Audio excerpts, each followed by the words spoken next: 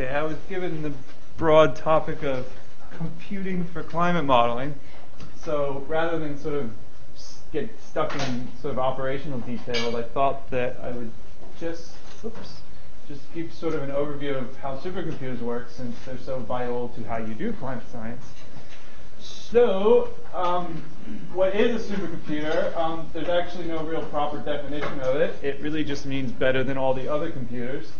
And that has changed a lot over history, of course. But the sort of predominant feature of them, particularly these days, is their clusters. Because you cannot build a vaster computer.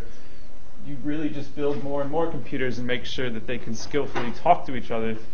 And that's how you achieve big calculations.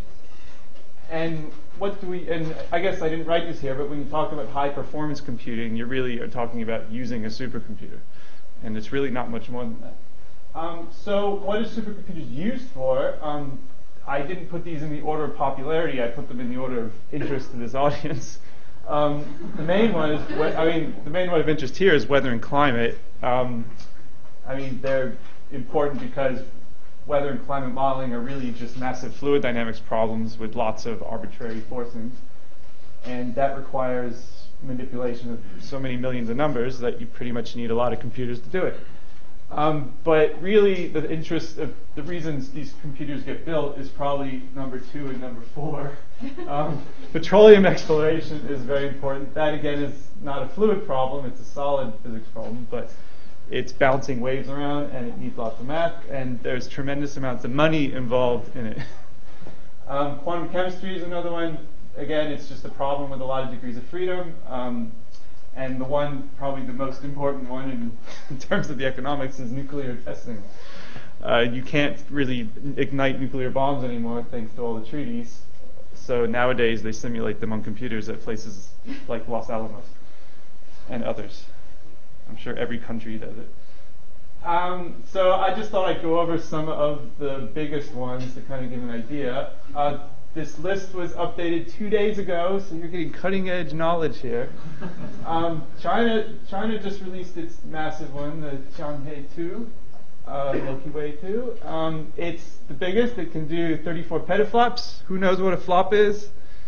Who knows? Nobody. What? Oh, some here. It's a floating point operation. You could just think of it as one mathematical manipulation. So it's kind of a measure of the performance, although I'll get into how to actually kind of interpret that a little more. But yeah, it's a 34 petaflop. It's exciting, not just because it was built by a military organization, but it's also used for oil. It uses the new Xeon Phi cards, which are these really awesome cards Intel just built, which are these basically 60 processor things you plug in and out. And so the Qianhe 2 is the first example of a massive Xeon Phi computer. So it's a very cool computer, and the numbers were just released 2 days ago, so I had to change my slides immediately. This was the number 1 when I originally wrote this. This is Titan. This is another government military computer. It's special in the sense its petaflop rating is half of the Qianhe, but it was number 1 3 days ago. And I think the special thing about Titan is that it's one of these CPU-GPU hybrids where it uses lots of Xeon CPUs to do stuff, and then I want to say some sort of NVIDIA graphics card to complement the mathematics. And so it's a proven case that CPU-GPU hybrids can get high performance. The next one is Sequoia. It's another U.S. government computer. I forget what it's used for a lot, but I think it has some more academic use. But it's another one. It's more your standard cluster. I think it's somewhat similar to Rygen, the computer here. I guess Sequoia is also quite known for being energy efficient compared to the others. Does anyone know how much energy these computers actually use? They're on the order of megawatts, and I think this one. Oh, I shouldn't mention these lights actually change color depending on how much power they're using. but I think this is a 30 megawatt computer or something, or 20 megawatt. This one's about 10 megawatt, and this one is 2 megawatt, I think. So I think it's quite I think that's one of its notable points. This one is here because it was number 3 before. It's the K computer. I guess the thing about all these is they all were former number 1s as well. The K computer is also a bit of a cluster computer, but I guess an interesting note about it is it has a very sophisticated interconnection system where it's very heavily wired, and I guess topologically it's called 6-dimensional. It's a tofu interconnect. But yeah, so these are just some of the major computers around right now. And this is Australia's top computer, which is number 27. It was 24. It was built to be a petaflop computer. It almost made it. 0.98 petaflop. Its optimal is 1.1 petaflop, but it almost got there. Raijin was built by Fujitsu, just like the K computer, though architecturally they don't really resemble each other terribly. You can see it actually has a pretty low CPU count compared to the others, which are in the millions. This is 54,000. That's sort of a reflection of the nature of the processor, which is a very beefy Intel cache processor like in your PCs. So yeah, I mean, the Raijin I think is interesting because it is a kind of normal supercomputer using actually quite normal components that still come together to produce pretty good calculations. I should say Raijin was just turned on for the public on Monday, so we'll see if what I said is actually true. But it's meant to be. If it follows its predecessor, it should be as useful as the previous one has been. So you know, we have these numbers. We have these petaflop and number of CPUs. Some people talk about how much memory they have. You see a lot of numbers. People try to make them as big. They say, it would take, you could do this many calculations from here to the moon to measure how good it is. But I would kind of like to kind of go over how these numbers, what they mean and what they mean for you guys if you do any computing. And what that means is you have to kind of look at sort of 3 basic ideas. One is kind of the chips doing the mathematics. But then you also have to sort of think of how those chips are laid out, how many motherboards per chip, how many cores per chip. And then you have to really think about how fast these computers can talk to each other. They're crying, baby. It's my baby.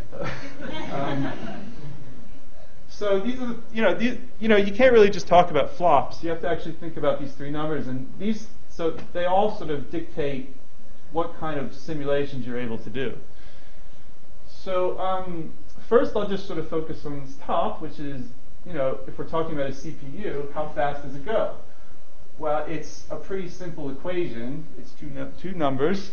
One is the CPUs, the megahertz, the hertz of the computer, the clock speed, so order gigahertz usually. And then there's another number which, depending on how much you guys know, CPUs tend to be able to do multiple jobs at once.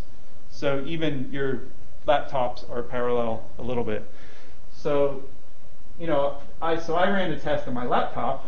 My laptop actually has pretty sophisticated, it can do that sophisticated operation. It's just very slow. But it's a 1.8 gigahertz, but it can do 8 operations per cycle. So, I can actually get 14 gigaflops on my computer. I can't contain them still. And so if you look at this, if I was just going to look at the performance of, so if I just want to do a very simple operation, which is take 2 vectors, multiply them, add it to another vector, and then say the outcome, how fast can I do that? Well, if you look at it, it's actually quite all over the place, depending on the size of the vector. So, you see the numbers in the CPUs, what they report, you'll see get a performance. The performance you get depends on the testing. And big surprise, when they report the test, they tend to do it around here. There's one test out here at 100, and there's one test out here at 1,000. Actually, it's logarithmic. They're probably right next to each other. But yeah, and I mean, there's a couple of things to note. One is my computer can't even get its optimum. It gets half of its optimum, which is about 7,000 megaflops. And the other point is, if I turn on the optimizations, the O2, O3, if you guys are familiar with compiling your code, the blue line is the optimal, and sometimes it's better, but sometimes it's actually worse than just regular compiling code. And so some of the reason for that, actually, I was going to ask if anybody had ideas, but this is a pretty big room, so maybe I'll just go at it. I will tell you the first one, why do I only get half? It's because this is an interesting test. My processor can only load in 2 numbers at once. This operation involves 3 numbers. So, and this is a much more typical operation than the tests that the supercomputers use. They actually engineer it to, say, replace this with a constant. I'll get into that later. So that's just sort of an example of, you know, when to be skeptical of flop reporting from supercomputers reports. But the other reason is that you have the computers are CPUs actually have the hierarchy of memory.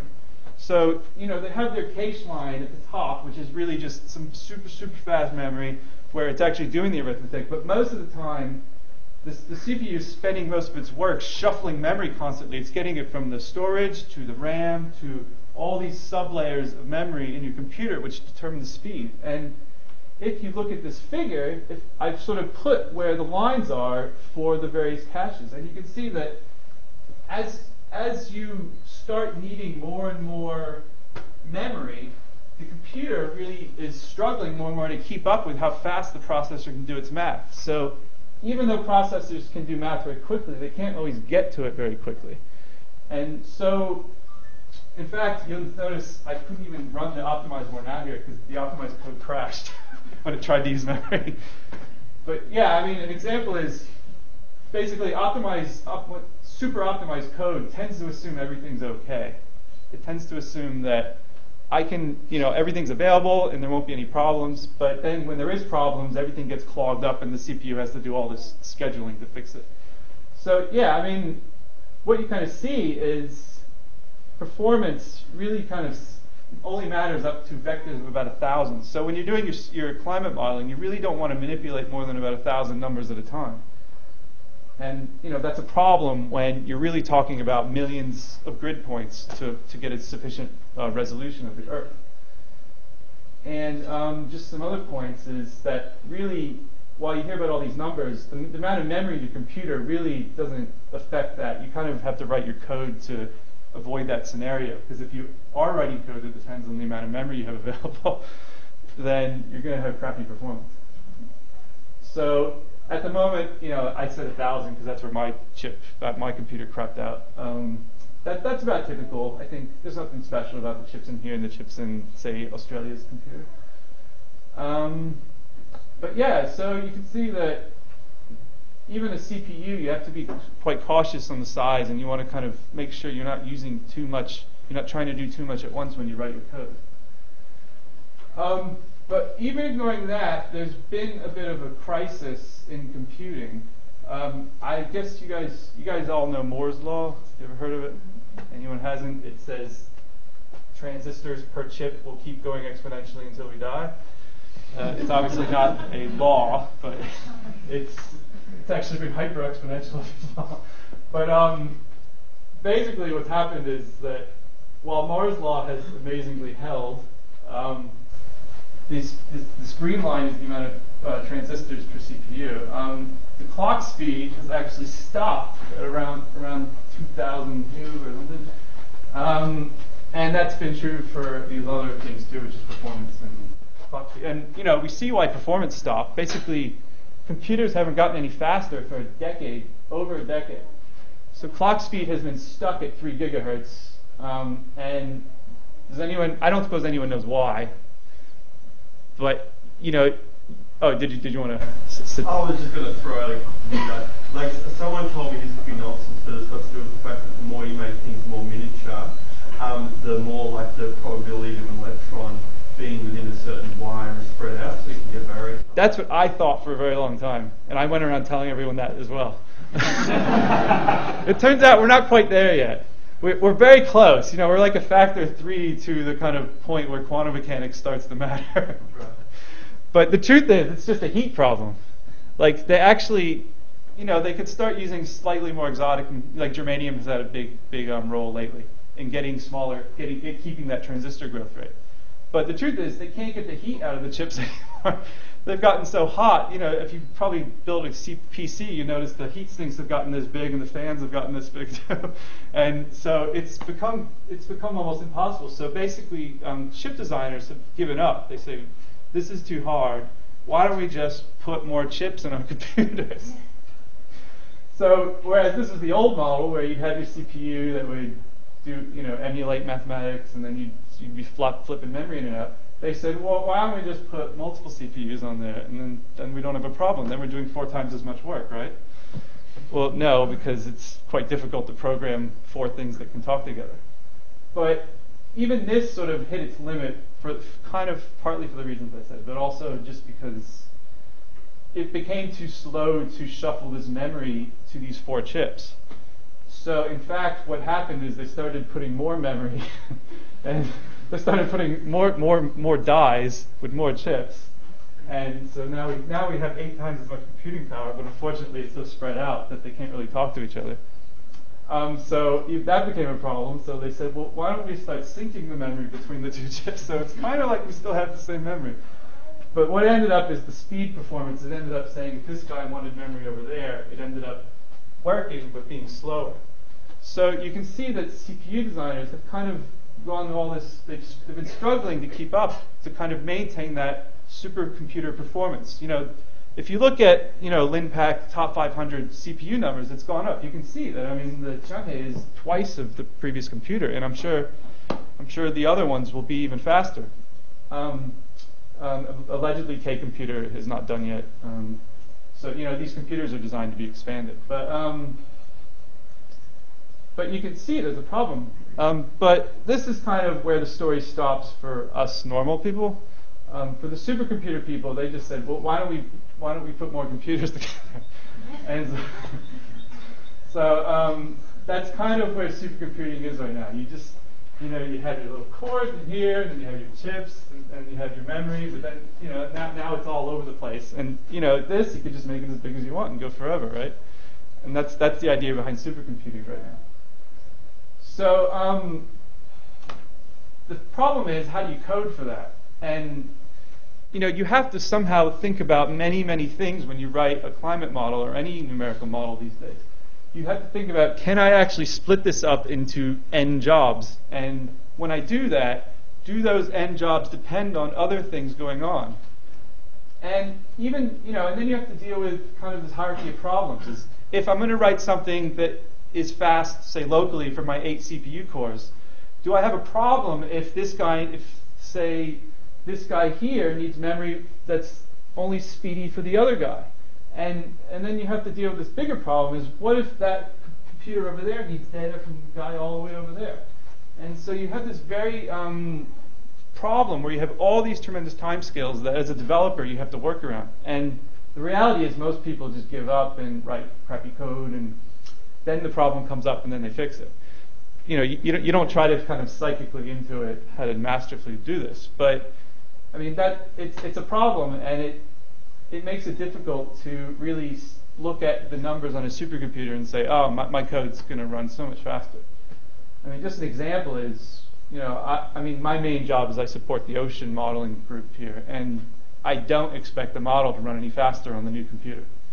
I think it might run twice as fast for that operations per cycle point, but I'm not betting on it. So this kind of goes into the point. So Amdahl's law is these guys, they like to use the word law for pretty stupid stuff, but it's not gravity.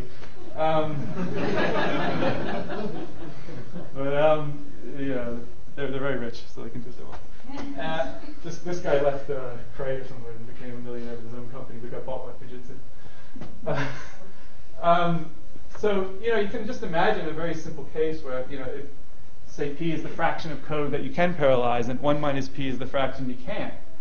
Well, then it's not, you're just saying that the time spent on P can be completely reduced by adding more and more computers. But then there's always going to be a piece that isn't.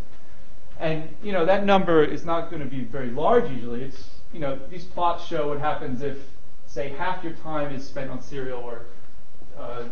3/4 excuse me, half your time is on parallel, or 3/4, 90%, 95%. And I mean, you don't need a graph to see where this is going, but you can just imagine if 95% of your code could be parallelized, that means you're only going to be able to get a 20 times improvement. So parallelizing your code probably isn't even very useful in that situation. So you can see that when, say, I take someone else's code and run it at 1,000 CPUs, that means I'm saying it's 99.9% parallelizable, and I'm still, and I probably can't do any better. So, it's this question of, I think he's just making a very good point, which is there's a limit on the parallelization that really doesn't have anything to do with your hardware. This is a crap slide I should have deleted, but I'll just use it to introduce. So when you look at these two things, the p and 1 minus p, the p is obviously the mathematics, the vectors that you kind of split up into pieces, and you add up, you try to add up all the numbers separately to the best you can, or do whatever arithmetic. And 1 minus p, it's not really the system stuff, it's not the I/O, it's really the communication. It's the time of, if I have my two vectors and I'm adding them together, or multiplying various things, index relationships, how much time does it take for the vector A to get its numbers from, say, another computer off in the network, in the distance? And so really, you're talking about calculation and communication. And so really, the goal in parallel computing is, how do I get rid of that communication? And so it sort of presents various ways to construct a network. This is obviously the dumbest one. The serial network is you just take all your computers and daisy chain them. But if you have Ethernet, you just plug them in, and you have a network. And if computer A needs something, it has to go through the whole network to get to the end. But topologically, you can just stitch the ends together, and you reduced your max distance by half. So you can do these things, and then you can go to a mesh. So basically, now you have some kind of honest topology to your network where you talk about neighbors and distance and all these things have meanings. And then you can make that a torus as well by connecting the ends. And then you can go to higher dimensions. By the way, so the K computer has something called 60. So basically, every single node on the K computer has 5 wires flying on it. And there's these photos on the internet. They look like mad scientist tubes or something. But the idea is each one of these reduces your max distance by n to the 1 over d power. So it's different, but it gets very expensive because you have to create sort of network technology that can handle all these messages flying around. So actually, that's not really the direction things are going in. The example is K computer had to go to 6 dimension to get good performance. That's not the way things are going. That's not what, say, Raijin uses and AMU's old computer, Vayu. Well, excuse me, NCI's previous top computer, Vayu. They actually use kind of a proper network where you have switch boxes, which is much more how, like, say, the actual internet works. So, like, if a computer needs something, it kind of tags a bunch of data saying where it needs to go, and it sends it to a switch box, and the switch box says, oh, I know where to put that. And so, it reduces the problem of needing so many wires and so many connections, but it kind of creates the problem of overhead to process that communication. But, really, as a developer and as a user, the main point is just to be aware that communication is very difficult, and it is unfortunately the most important challenge in running your models. For example, on the MallMotion model that I support most of my time on, I think it spends 30% of its time on communication on a standard kind of high-res run. So you can get all the performance you want, but if you're spending a third of your time just getting the numbers to the right place to do the arithmetic, then it demonstrates that communication is sort of the most important part in a supercomputer, really. And the megaflop numbers never report that. And I'll kind of just illustrate quickly why. Okay, yeah, I said that the internet connection is often the slowest part, and suppose you have 20 people running models on a supercomputer. Suddenly it has to fight with all the other models to get its messages through that network. Never mind all the people waiting to get on in the background saying hurry up and finish. So, as a developer and as a user, you have to be. It's useful to be aware of the storm that you're fighting. And just quickly, I'll kind of explain why LinPack is good but not great. So these are the two main computers supported by NCI here in Australia. And Bayou is a bunch of Xeons. It's the old Nehalem chips, which can do 4 operations per cycle. So we should get 140 teraflops. Rygen actually is Sandy Bridge, so it's more similar to my laptop. It gets 8. It has 4 times as many cores, so it should ideally be a petaflop machine. LinPack is the test that we use to kind of measure kind of the baseline of a supercomputer. It's a basic LU decomposition of a matrix. I don't even know why I wrote that equation. I really just wanted to fill the white space. But if you care, I mean, it randomly generates a matrix of some size, different depending on the test. You split it up into a lower triangular matrix and an upper triangular, and the P represents the pivoting, which means you are permitted to move the rows around to speed that up. Yeah? Sorry. Does it actually do LU decomposition? Or does it do ILU? Because what's ILU? Sorry? What's ILU? Incomplete lower upper. I mean, it's a proper LU. I was under the impression that LU decomposition you couldn't do on a distributed memory machine. Yes, you can. Yes, you can do it. I don't know. I guess I don't know enough about ILU. I will tell you a slightly different trivia point about the test is it doesn't use the fastest LU decomposition. It actually uses a slightly inefficient algorithm. And that's for the purpose of standardization more than anything. It's an n-cubed algorithm. But what they don't do is actually, maybe this hints at what you're saying, they don't insist on you running their code. They just say, there's a simple test where they do say you have to run their code, but there's a more higher level test where they say, just do an LU decomposition using such and such algorithm that's n-cubed, and then you're free to optimize it as you wish and do whatever you think you need to do to get the best result. But it is actually a direct solve. It's not it actually does the matrix inversion. It doesn't solve for the x that would be a times x. If that's it is the construction of the matrix, and it's also a randomly generated matrix. So is that some matrices are going to be faster to solve than others, particularly from the pivoting.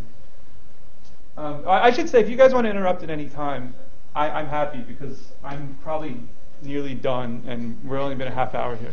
So I'm more than happy to be interrupted at any time if you guys have questions. Okay, I'll just say that, just kind of reflecting back to the vector triad test that I didn't explain verbally but was on the slide, most of the work in the LU decomposition is in just doing a scalar vector multiplication and arithmetic. By the way, it's two loads, not 3, so it doesn't suffer from the vector triad problem, which is a more typical operation in, say, climate code. And on top of that, it's essentially easily divided up. So you just take your vector, split it up into pieces, shuffle them off to the different computers, and just do the operation. There's no index references outside of the local point, so it perfectly scales. And it doesn't depend at all on communication until it's done. So it's a non-communicate. It's almost communication is kind of a secondary matter in LinPack, in the top 500 test. So when these supercomputers are giving you these numbers, they're really telling you a test that is designed to prove how manly they are. They're not kind of they're not bye Finn. They're not really application. So yeah, that's on this line of things. So as a climate modeler, when you hear about a supercomputer, your first question should be how fast is the network, not how fast is the computer. So just an example of how you would go about doing that on a computer. This is not a proper projection onto a grid. I just took a picture of it, and I forgot Antarctica, but I didn't forget it. It didn't fit it didn't tile very well, so I took it out. But you can just so you could have, like, say 1 degree, quarter degree, 10th degree. That's where ocean modeling is going. At least atmosphere's numbers are bit coarser, I think. But the direction things are going is how do you model, say, so on the quarter degree model I'm doing, I think there's, well, let's do 10th degree. That'll be about 3,600 times 1,800. So, you know, it's in the millions on the amount of points you need to model. So, you know, the easy thing is to just, well, tile the planet, tile your grid. Literally split it up into boxes and then run each box on a computer. Obviously, you would do many more than 50. You know, we use 1,000 on MOM. And atmospheric codes are not, it's not exactly about tiling, since some of them are spectral, but it's the same idea. Divide up your problem. But the question is, how about, what if, you know, how do you get, you know, the nice thing about fluid codes is they're local. You know, the ocean currents or atmospheric currents here don't care about what's going on here. They only care about the pressure field. You know, they do care what's going on here, but it has to go as a wave or current down here and around there. And, you know, so in terms of operations, fluid models are extremely local, and they really only depend on their neighbors. But that means if, say, if you want to figure out the fluxes from, say, computer node 31 to 32, you have to add halo points. So often they they actually beef up their grids a little bit by adding these halos, which are additional grid points that are shared between, say, computers 25 and 24. And so the only communication involved in a climate model is just constantly updating these halos. I call them boundary caches. But, so, you know, it's funny, when I run other models, most of the time is spent waiting. The corners is the biggest problem because they involve kind of, I don't know, I guess they just must not be as close network-wise. But we had a code where all the time was spent waiting on the corners, and we could never figure it out. But it's this, you know, and often you're only talking like 4 grid points out of, say, you know, these tiles they're usually around 50 by 50. Do you know why that might be? Well, it's not, sorry? Kind of, yeah. I mean, it's not the only reason, but basically parallelization kind of craps out at around 50 by 50. And I don't think that's a coincidence. That's about when you start to hit the L1 cache limit. You know, I only had 1 there. Generally, when you do climate arithmetic, you have about 10 vectors you're manipulating at a time. You know, because you have pressure, you have like the velocity fields, you have various tracers. So yeah, I mean, really, the L1 cache, I've never checked this, but I think it pretty much defines the size of your tile per computer. So yeah, so it's actually still a pain in the ass because you have to do, like, imagine you have 1,000 CPUs. You're waiting on 8 neighbors for 1,000 computers, and never mind they're fighting network traffic. They're also, you know, it's just a very long operation. So it's difficult, but anyway, I guess that's pretty much all I have to say about, you know, climate modeling on supercomputers in general. But I thought that I would just kind of wrap up by giving an overview about what things are going on in the center, since this is a COE winter school. But the main kind of umbrella term for climate modeling, at least in Australia, is access. Access is really quite a bit bigger than I know of it, because it actually has been kind of used to describe just about every single modeling effort in, say, CSIRO or the Met Bureau or whatever. But, you know, there's access G, there's access R, there's access A, there's access T for tropical, there's access, there's C, access C for cities. So there's all these like access efforts. But in the center, I would say we don't really care about those. Correct me if I'm wrong, please, if somebody does use those. But I'm pretty sure that really the center is mainly, it's all academic staff. And for the most part, that means you're really interested in climate modeling comparison results. Does anyone contest me on that? I just sit in the ocean world where they don't even care about CMAP. But anyway, I didn't hear any objection. But really, I think the ones that are of interest to the center is really access CM, which is the coupled model that Cocker put together. And then there's OM, maybe only the ocean groups would care about that. But that's basically the CM without the atmosphere. which has some bit of standardization behind it in terms of testing. And then there's the project I've been involved with, which is Access OEP.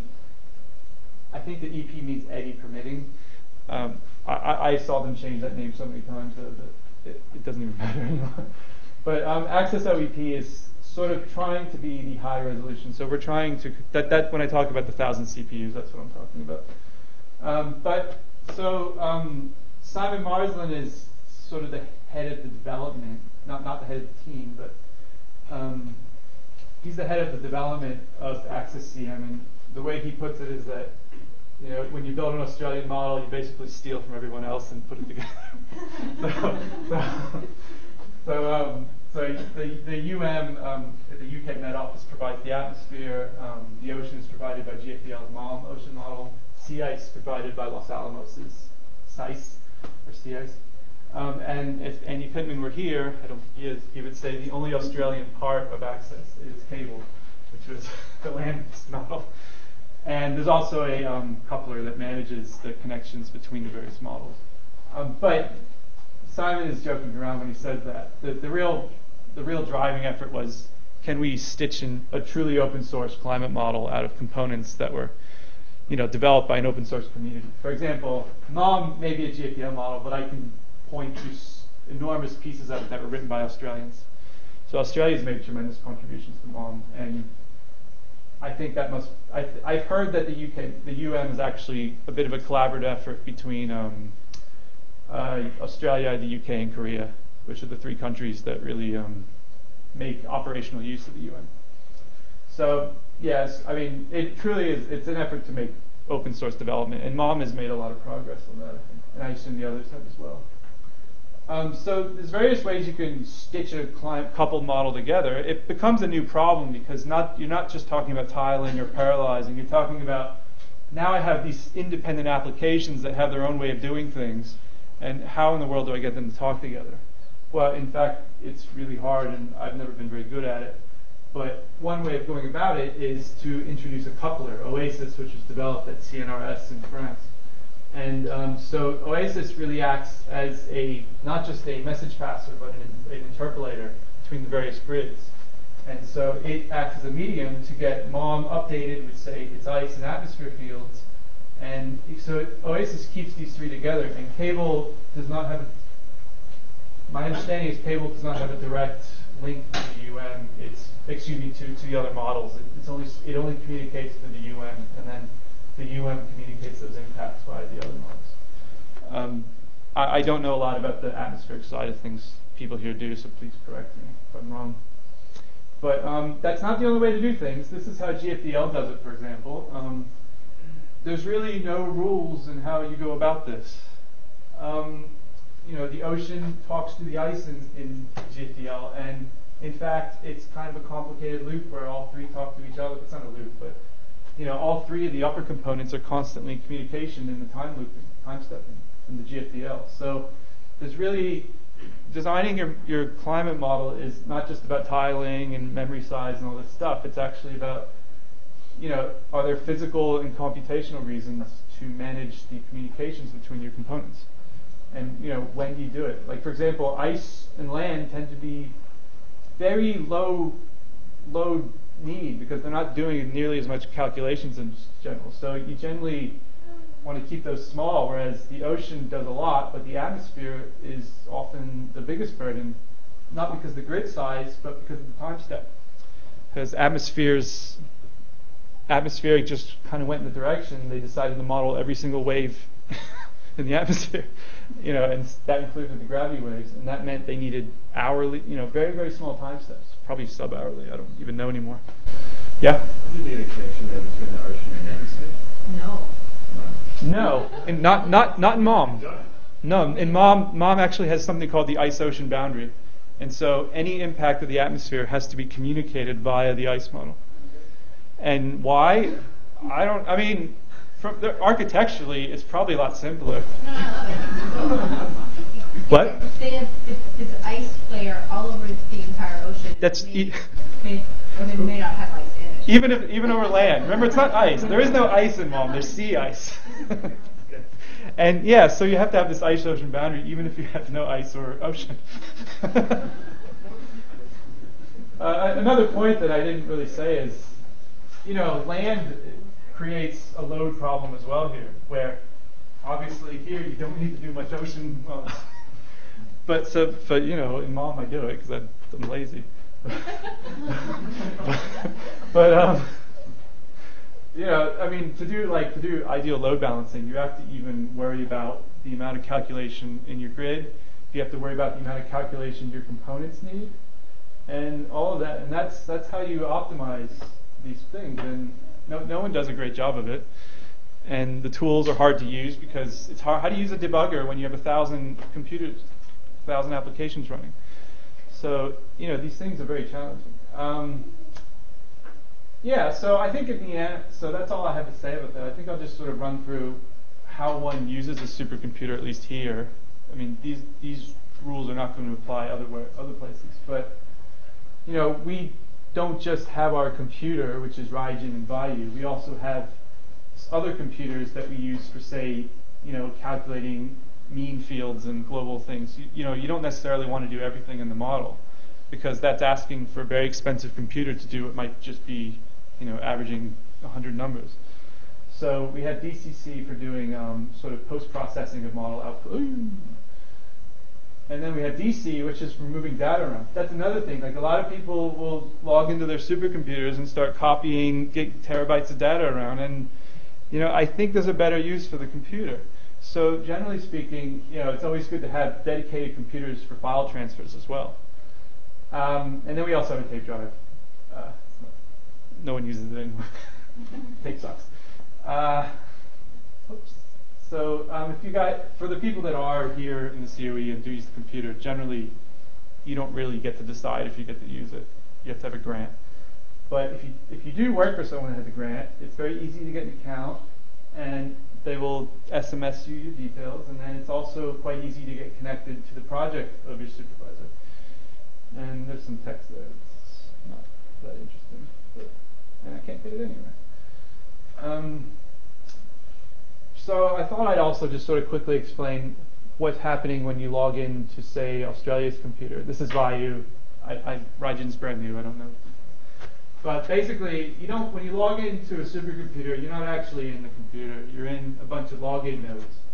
So Vayu has 4. I think it has 4. Maybe it only has 3.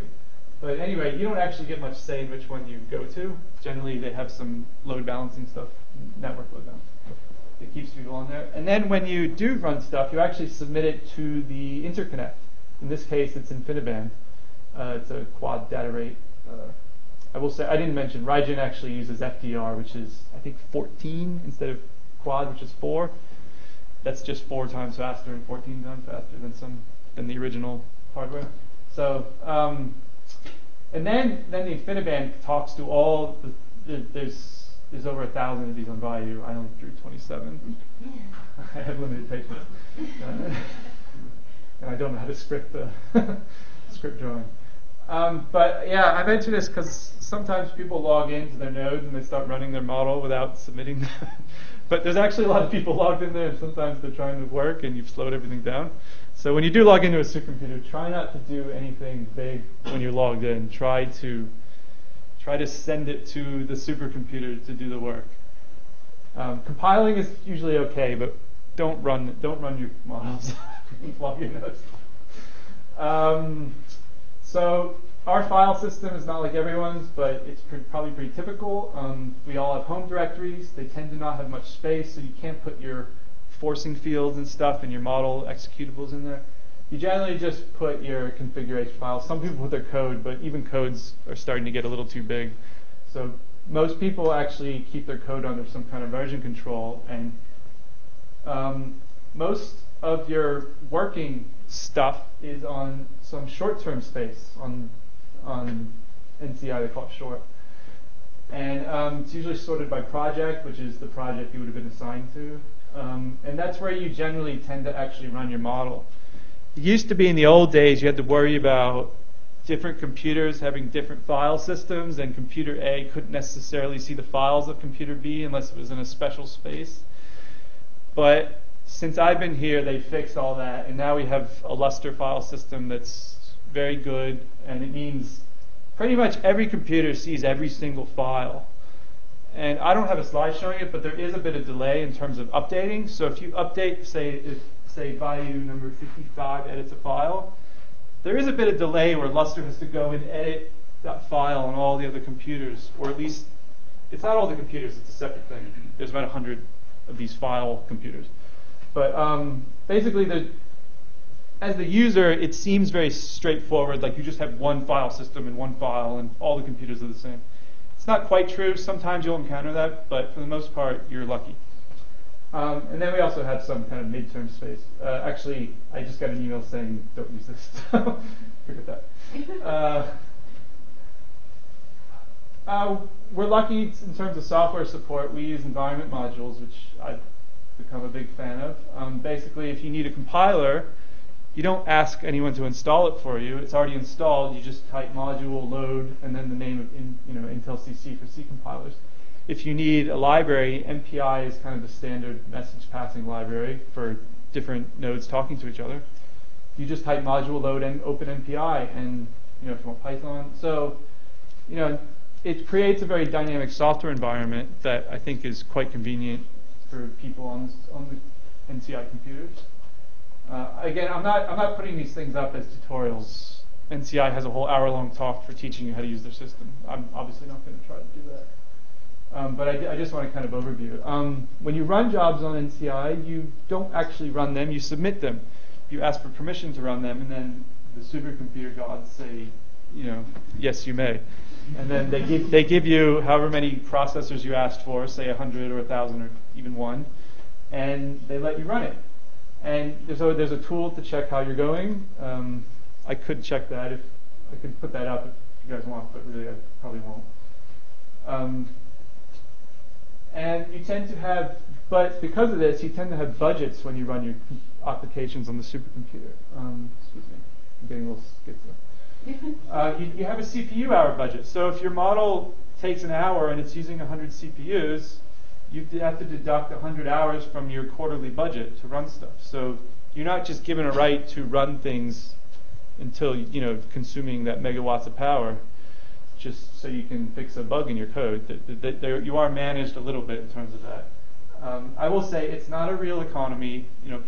Some people dive in and go crazy and run out of hours all the time. Some people get really cautious about it. I will say dive in, because it's not a real economy. Just take what you can, and if you run out, beg for more, and they'll usually give it to you. but I mean, the point is there is some quasi-economy there, and you should try to be a responsible user. There's ways to check these things. When you submit jobs, you have to sort of say how many cores you want, how long you plan to run it, and how much memory you need. You can see, because of the node nature of things, there's a limit to how much memory you can take. For example, each motherboard, each node on Vayu only has 24 gigs of memory. So if you ask for one CPU and 80 gigs, you're not going to get it, because it's not physically possible.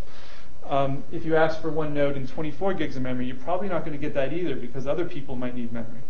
So generally, the rule is about 3 gigs per CPU. So if you're asking for memory, don't expect to get more than about 3 gigs per CPU. And the other thing is, when you request your CPUs, remember there's that nodal environment. On Vayu, it's 8 cores per node. So you can't really ask for 9 CPUs.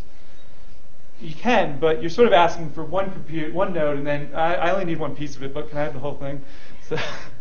So they say no. So what you do is you ask for 16 and only use 9. And then wall time is the biggest killer, because your code it's hard to really know how much time you need to run a model. And this is really a flaw in the system. I mean, there's no way to kind of request more in midway at the moment that I know of. So usually people get, you'll ask for an hour and it'll take an hour and 5 minutes, and you'll just get so upset because it just finished and then it didn't finish, and it'll delete all your stuff and you'll be all... But so you have to kind of get a sense in the wall time. And remember, the more wall time you ask for, the less likely you're going to get on the system. But I think that kind of explains, where, that resources is something you have to think about as a supercomputer user. Because these are very special computers, and only very special people get to use them. I'm going to skip that. Basically, there's usually some kind of express queue, but it means there's limits on how fast you can use it. That's good for testing, actually, I will say.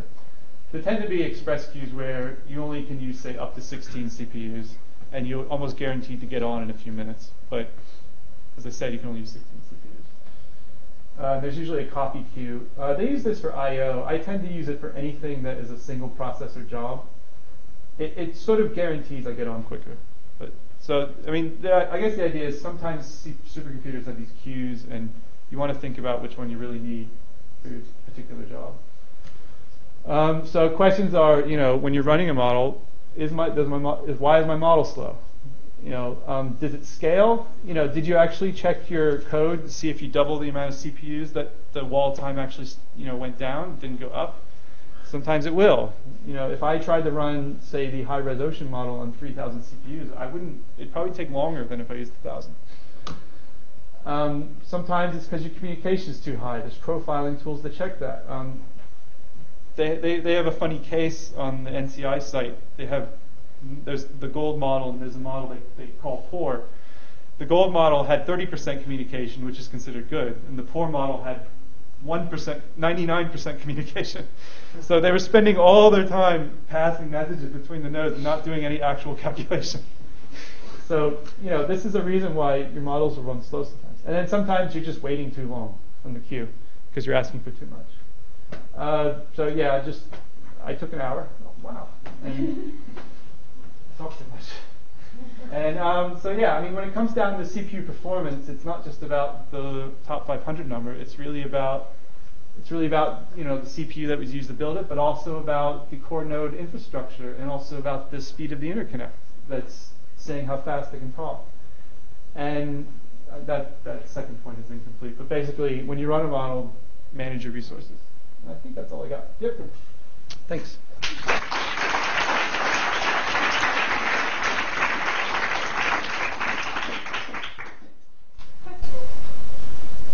Yeah. I'm confused about the difference between core and CPU. There's no difference, really. I guess some people might say a CPU has multiple cores, like in that picture I had with the 4. But when I say core, I mean computational unit. So a core is, as I said, so like Rygen has, let's go to Bayou. Bayou has about 2,000 CPUs, but 11,000 cores. Wait, times 8, times 4. It has about 4 times as many cores as CPUs. That's probably a fair distinction. Yeah? In the previous slide, what do you mean with my code scaling? Oh, I mean, I mean back to Amdahl's law, actually. If I use more CPUs, does my code run twice as fast? Ideally, it's going to run twice as fast. It won't. It'll run, say, 1.9 times as fast. If I double again, it might run 1.7, and so on. And as a user, you kind of have to decide at what point am I being irresponsible. And obviously, there's the 2 limits where there's no benefit to adding CPUs. But for example, I always run models slightly inefficient because we have the budget for it, and it's not a real economy. So, but it's really, I mean, as a user, all you care about is the time it takes.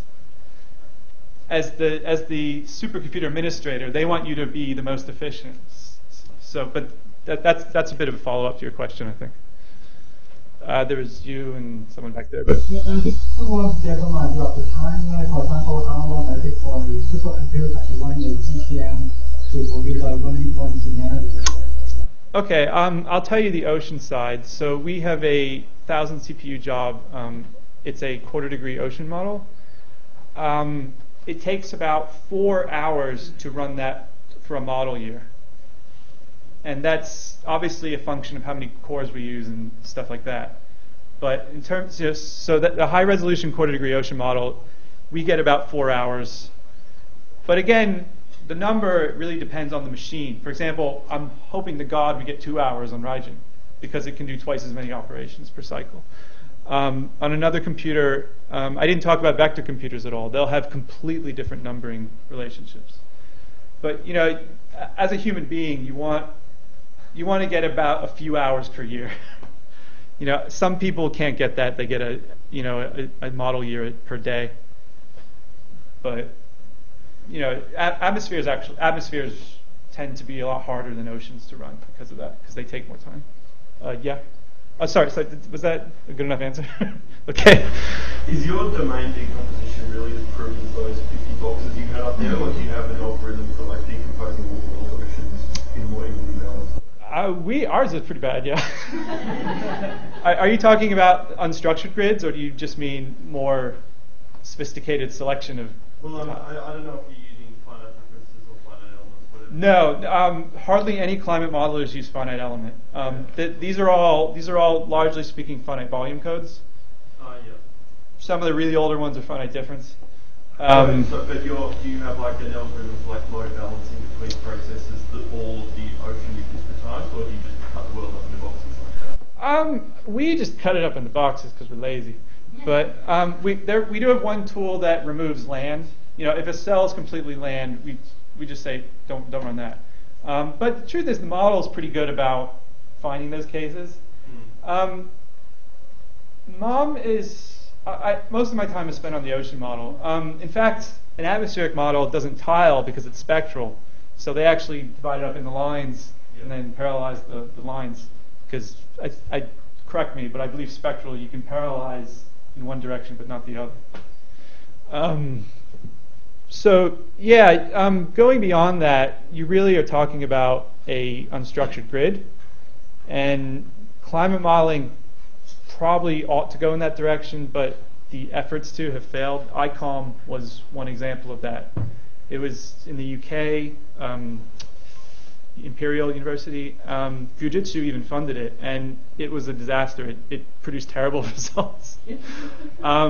And GFDL has written papers explaining why they haven't pursued finite element. But you know, astrophysics is there, and they're getting phenomenal. You know, they ran some code on Sequoia and got like 90% efficient, you know, of the peak.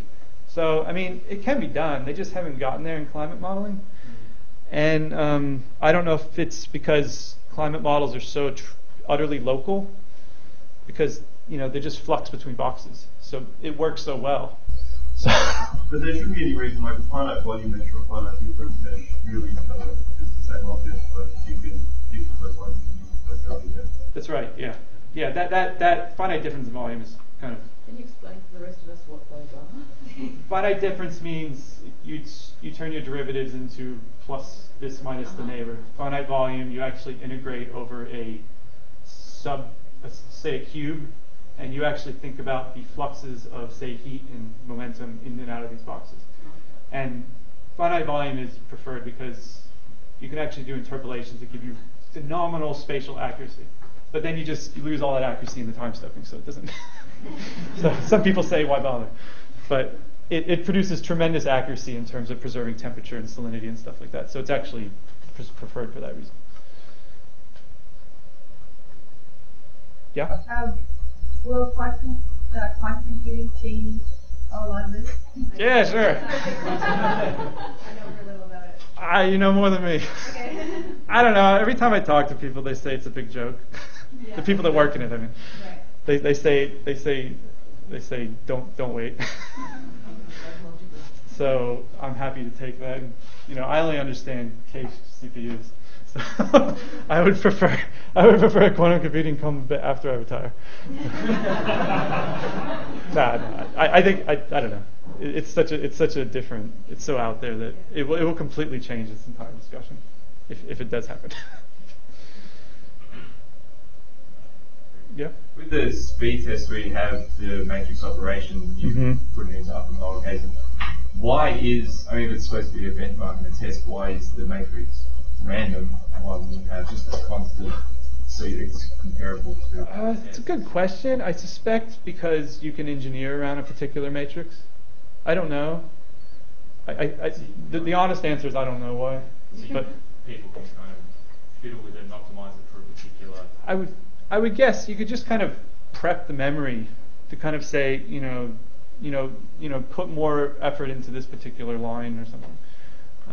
I don't know, but I think random when they give these reports, they actually run them for many